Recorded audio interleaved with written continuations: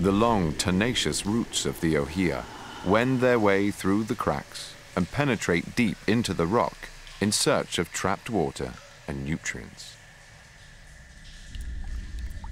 Their quest leads them to a remarkable subterranean world.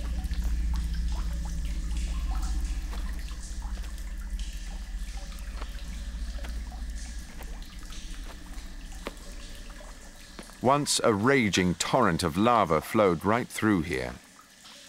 When it stopped, this was all that remained. A lava tube.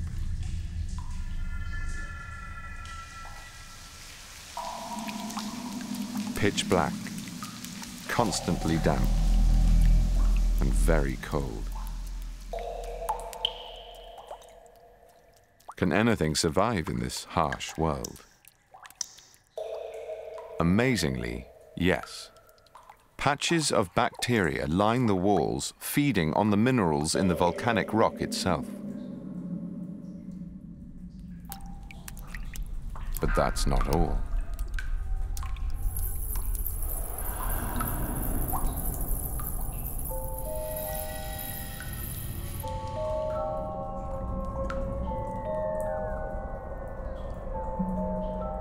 This is the small-eyed, big-eyed hunting spider. A curious name for any spider, let alone one whose eyes barely function. But in total darkness, eyes are little use.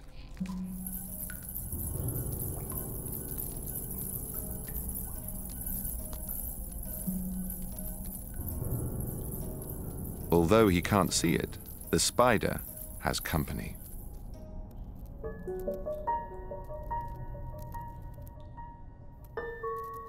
Rare crickets scale the rocks.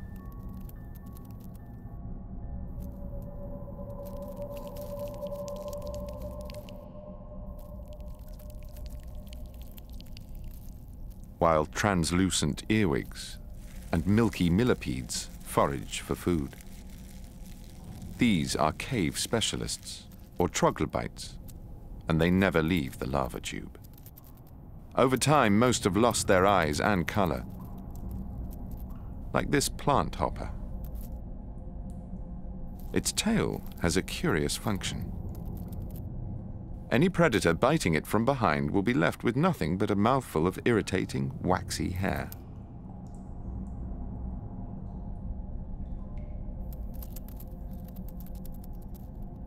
This is a place of ghostly stillness, a definite advantage for the small-eyed, big-eyed hunting spider. With its super-sensitive leg hairs, it can pick up the slightest movement in the air. And it senses the cricket's presence long before it's close enough to ambush.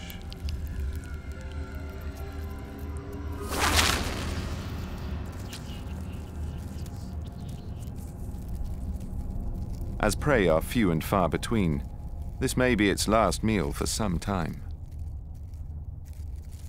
With no light and little vegetation, only the specialists survive here.